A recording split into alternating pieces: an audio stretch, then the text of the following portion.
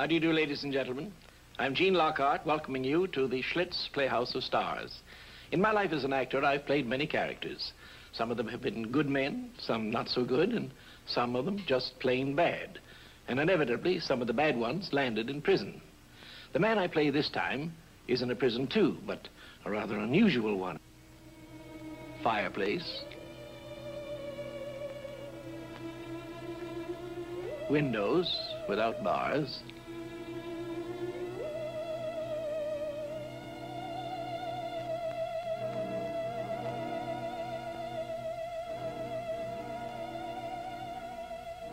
And even a guard, in a manner of speaking. The room's cold. Would it be asking too much to have some wood put on the fire? Well over 70 in here. And why do I feel chilled? You're lying to me. You'd like to have me freeze to death. I'll put on another log. Oh, don't bother. It doesn't matter. Get out.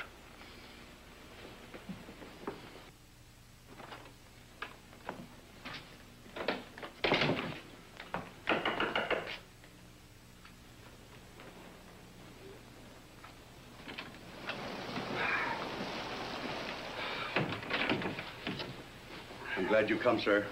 Where is he, Rogers? In there as usual.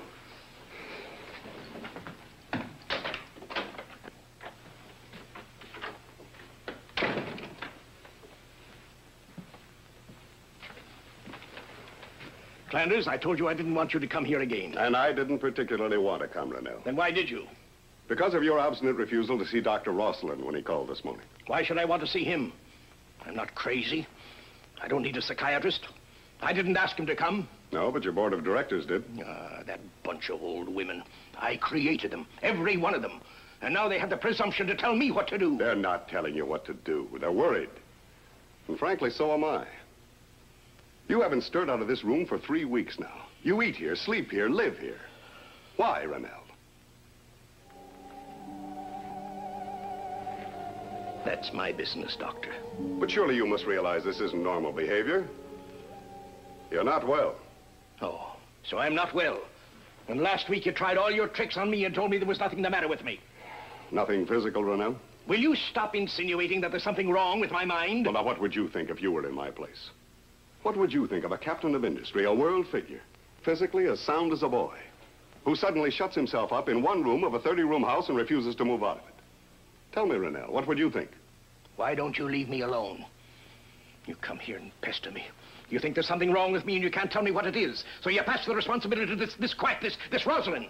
I tell you, Clanders, I won't stand for it. Now get out, get out. Now get hold of yourself, Rennell. Now calm down. Oh, believe me, I'm sorry for you, and I do want to help you. You can't help me. No one can. No, not if you persist in staying in this room day after day, refusing to make any effort to get out. Effort? I've been trying. Trying harder than I ever have in my life to leave this room. Clanders, I can't. Well, why not, Rennell? Why not? I can't open those doors. The door? They won't open for me.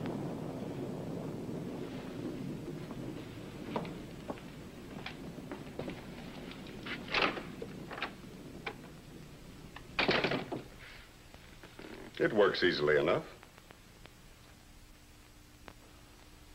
Not for me.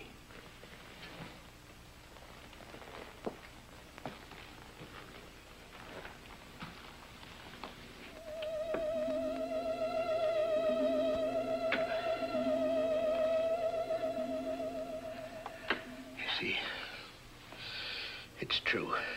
All doors open to Alfred Rennell except those he wants to open for himself. But if the door is open for you, you could go through it. Well, why not try to forget this fixation? Let Rogers open the door. You don't understand. I have to do it. I think you're making it hard on yourself. Relax. Walk away from the problem. I didn't get where I am by walking away from things. I tell you, until I can open that door, I'll not leave this room, even if I rot here. Oh, but that's ridiculous.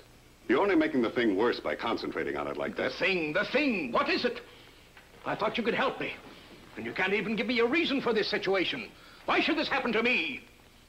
Well, it's probably only a temporary phenomenon. Don't hedge. Tell me the truth.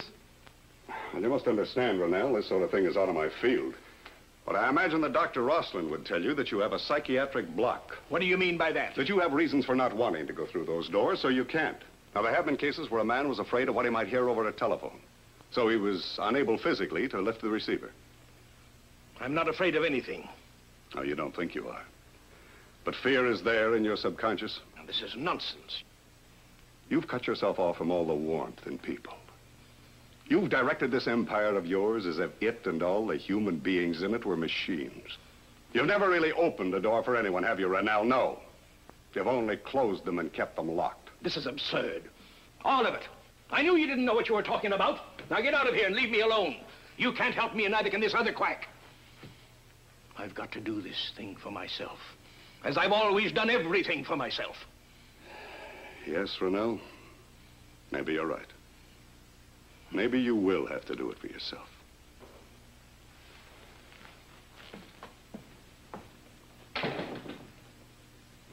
Surely you're not going out now, sir. Don't you think you'd better wait until the storm lets up a bit? It is pretty bad, isn't it? I imagine Mr. Rennell would be glad to know that I've gone. Very difficult gentleman lately, sir. I don't imagine your job has been any bed of roses these past few weeks. Well, he's never been what you might call a very warm gentleman. Not much heart. But he was always fair. That's changed, has it? Yes, Doctor. You can't tell a thing about him now. One minute he's all right, and the next, well, He's a very sick man, Rogers. Yes, sir, I guess so. That's funny. Did Mr. Rennell say anything to you about expecting someone? No.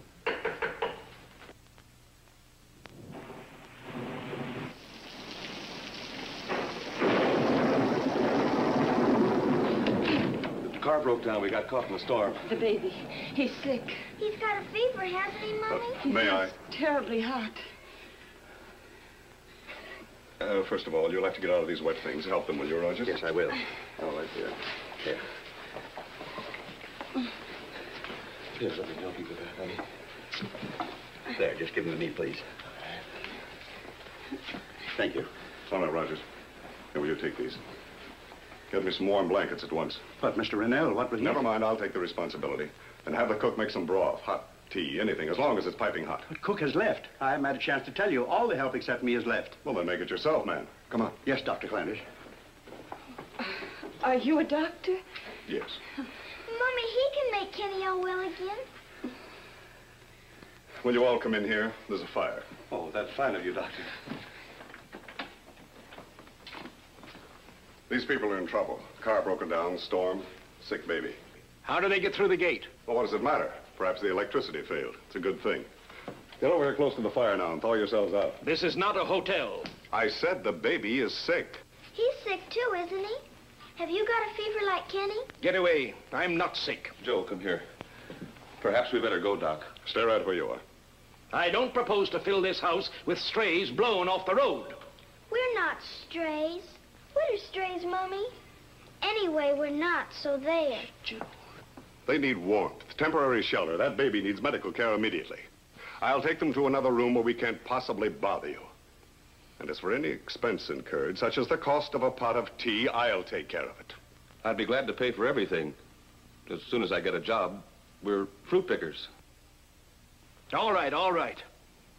But get them out of this room. I want to rest. If you're warmed up a bit, we will go to another room. Mr. Rennell isn't well.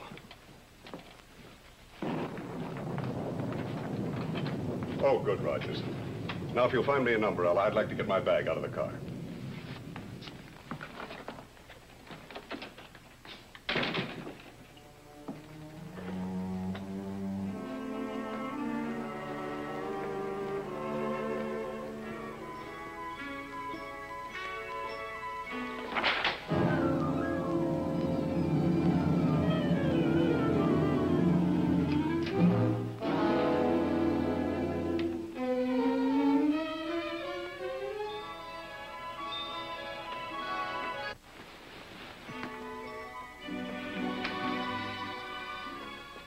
What are you doing here?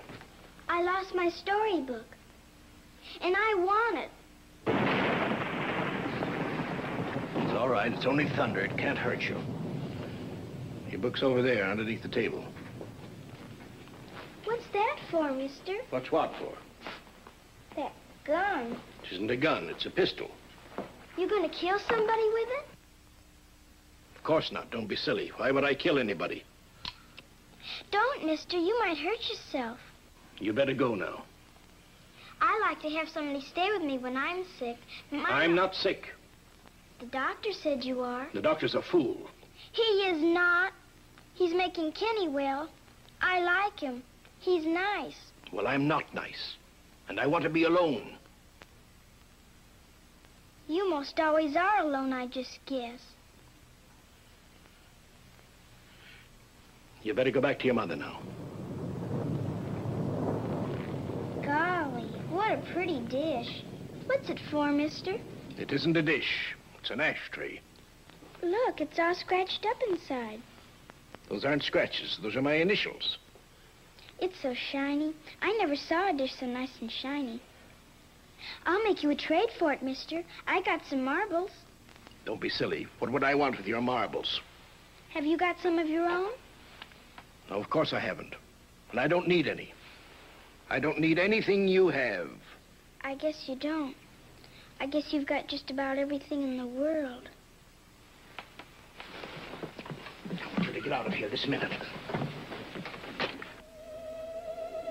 What's the matter, mister? Is it stuck? Yes, it's stuck.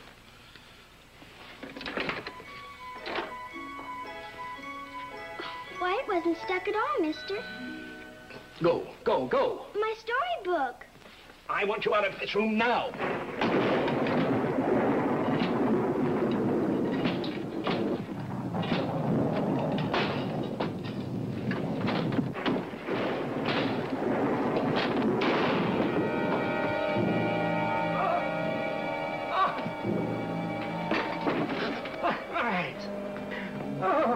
What happened, mister? Did it shoot you? My eyes.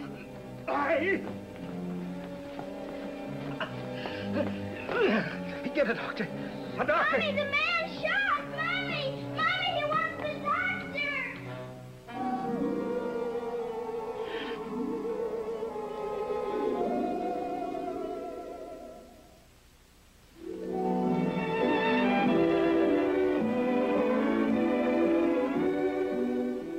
You know, these days we hear a great deal about taste tests. But here's one that's really conclusive. It has to do with beer. I'm talking about the fact that year after year, people buy more Schlitz than any other beer. This is the result of trial and comparison of different brands to find the one beer that best meets the modern taste. It's a continuing taste test that goes on day after day, year after year. Here's a lady who might very well be your neighbor. She has just decided to take Schlitz home. The reason, of course, is that her family likes Schlitz best. And it stands to reason that they have tasted other brands in the process of settling on Schlitz as their first choice. Here's a familiar family scene where lots of products are judged and where the American people make their choice. All beers look good in the glass, but this is Schlitz beer, and it's different, dry and mellow to meet the modern taste. Brewed with just the kiss of the hops to give you all of the flavor and none of the bitterness. Good? You bet. It's the beer that made Milwaukee famous. How about making the one taste test that counts most? Yours. Just one glass will prove to you why year after year people are buying more bottles and cans of Schlitz. Millions more than any other beer.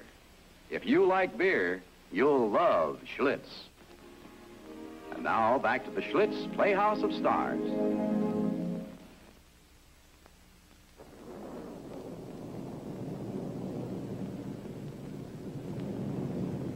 There's no powder burns, no shell fragments that I can determine, no retinal damage.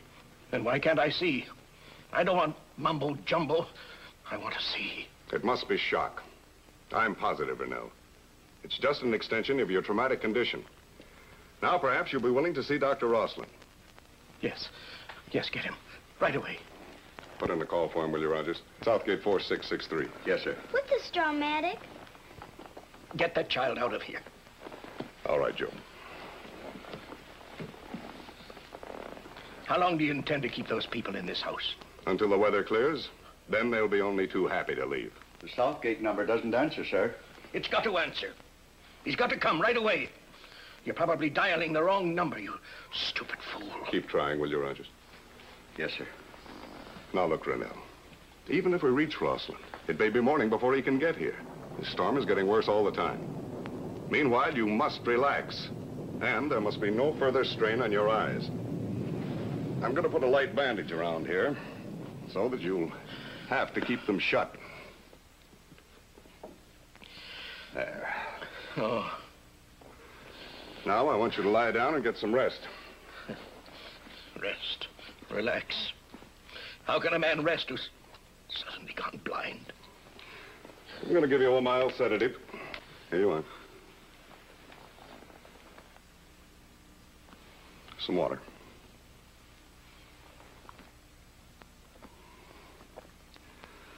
I'll send Rogers in with some hot tea. He'll help you get into bed. Meanwhile, I'll try to reach Rosalind myself.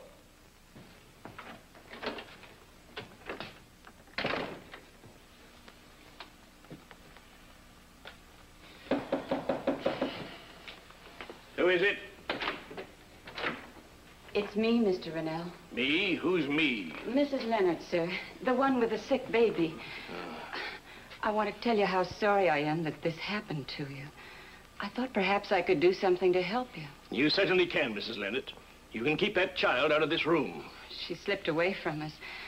Well, I put her to bed now. I hope she wasn't a bother. She's a meddlesome, inquisitive child with absolutely no sense of propriety. We think differently, Mr. Rennell. As soon as the storm lets up, we'll go. I'm sorry we had to trouble you at all. Good night. Mrs.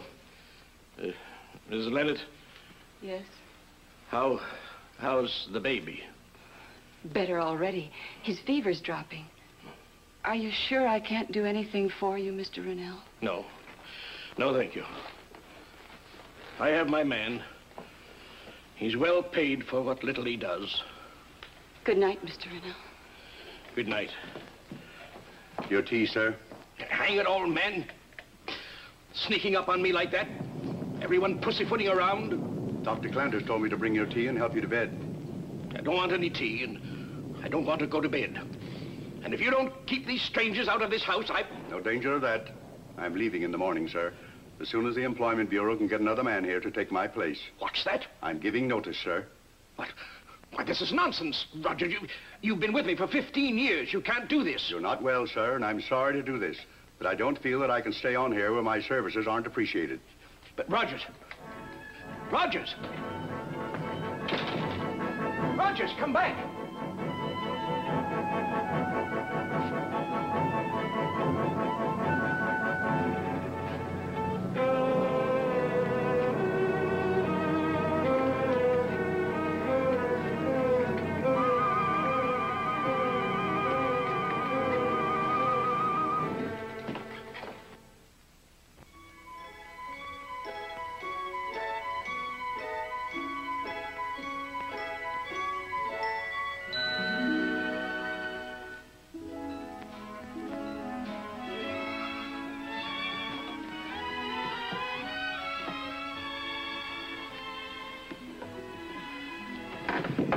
Who's there? Who's there, I say? I hear you. Speak up. Is everyone trying to drive me mad? I just came back from my storybook, mister. Oh, it's you again. Help me to my chair.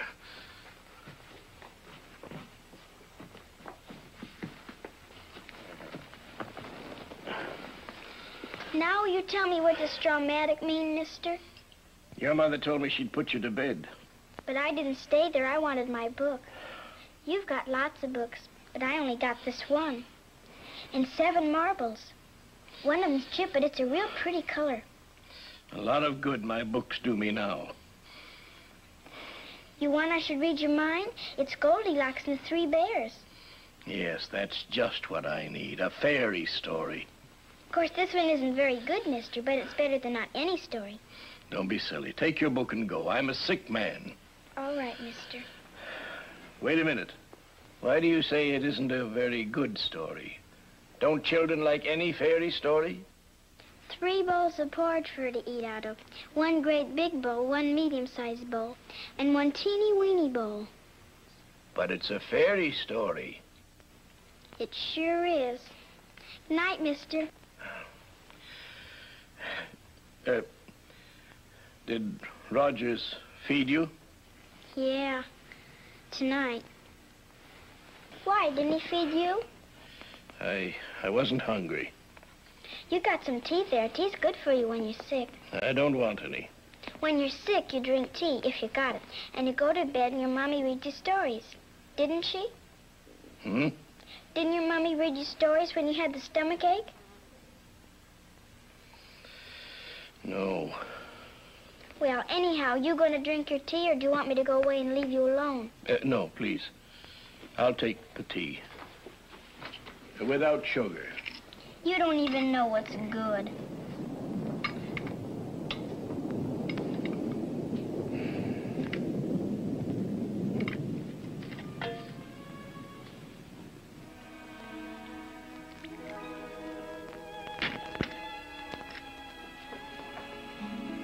Here, drink it.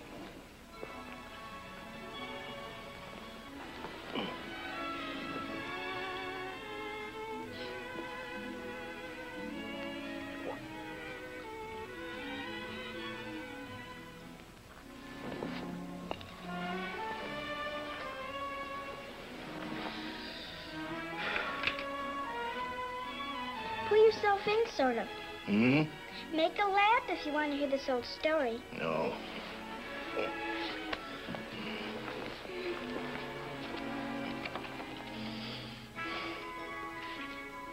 And there on the table were 3 bowls of porridge. 1 great big bowl, 1 medium-sized bowl, and 1 teeny-weeny bowl. See what I mean, mister? Hmm?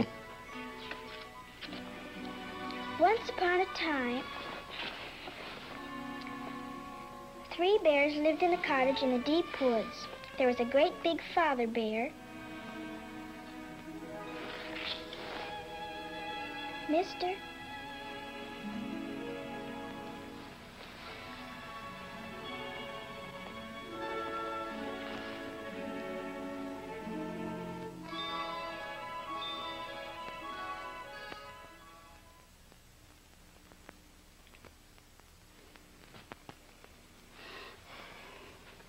It's all right, Ronell. It's me, Flanders. Oh. We want to see how you are this morning. Now, when I remove the bandage, I want you to look down at the floor first. Then gradually open your eyes as you come up.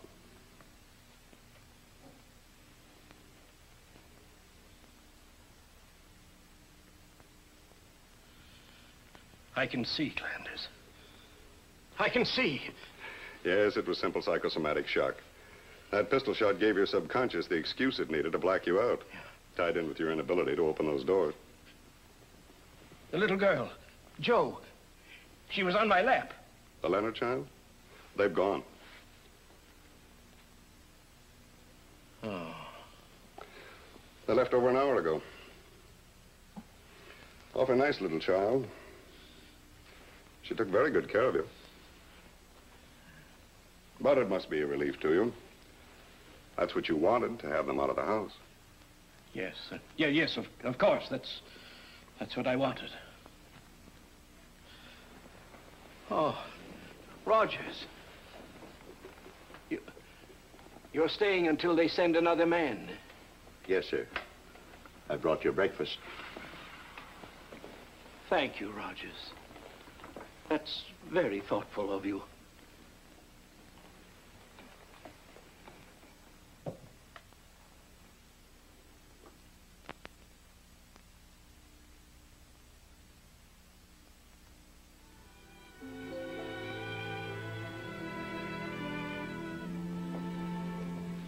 You must try to eat something. Dr. Rawson should be here soon. You said no one could really help me but myself. Well, yes, but...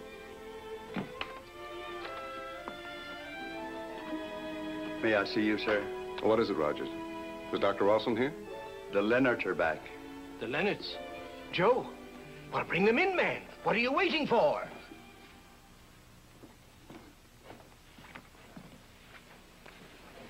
Joe has something for you. That's why we came back. Oh, your eyes are better. I'm so glad. Yes, Mrs. Leonard, I can see quite clearly. Thank you, Joe, for reading to me and for putting the rug over me. She wants to say she took it without asking. We turned back when we discovered it. I'm sorry, Mr. Rennell. She's never done anything like this before. Mrs. Leonard, there's some mistake. Joe didn't take this. But she was too upset and confused to explain to you. You see, we'd made a trade. She was to give me some of her marbles. I haven't played for a long time. Too long. But you hurried her away, and she was probably too sleepy to. And she forgot to leave them. Isn't that how it was, Joe? No, I didn't forget the marbles. But you said you didn't want them. You said you didn't need anything I had. Joe... And I wanted the dish so bad. We never had a dish so shiny. But I was going to put it back this morning. I did steal it, Mommy. Mister's just being nice to us. But he won't like me anymore. And he won't want me to come here anymore. But Joe... Joe, wait! Joe, I'll always like you. Joe, I'll always want you here, child.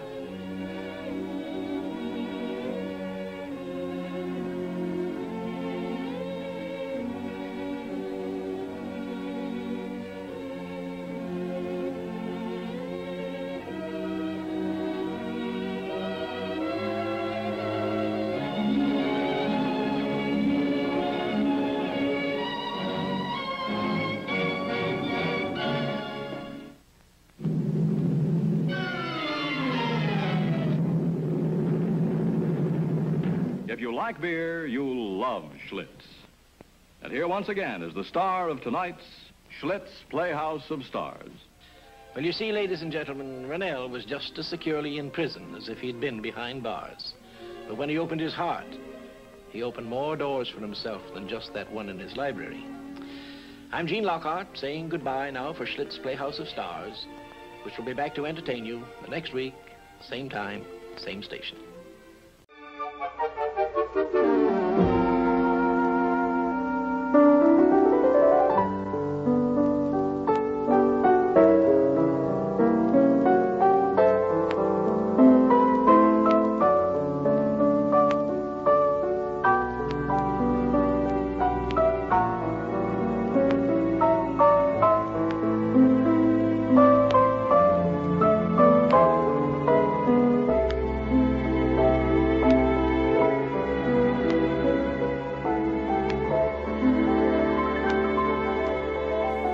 Each person who likes beer admits there's no harsh bitterness in Schlitz. So dry and mellow, it's the tops, brewed with just the kiss of the hops. If you like beer, you'll love Schlitz. If you like beer, you'll love Schlitz. So order Schlitz today.